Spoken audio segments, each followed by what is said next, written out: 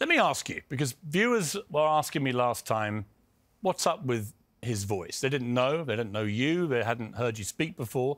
Let's talk about that. What is the issue with your voice? I had a very, very strong voice until I was 42 years old. In 1996, I had an injury that caused a neurological disorder called spasmodic dysphonia.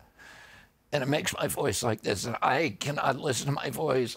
When I go home, I will not listen to this program. Really? I can't do it. And I feel sorry for the people in your audience who have to listen to me. But this is the best I've got right now. But I am, you know, I went over with my wife, Cheryl Hines, to do a surgery in Kyoto in Japan about 8 months ago. And it made my voice a lot more reliable. And now I'm doing a bunch of alternative sort of therapies that make it, I think, they're making it a lot stronger. So we'll see what happens. Because you must be, when you're on the trail like this, you're doing so many interviews and stumpings and so on. I mean, you use your voice all the time. Does it worry you that it may just sort of pack up? Or No, because my voice actually doesn't get weaker when I use it. It gets stronger. Really?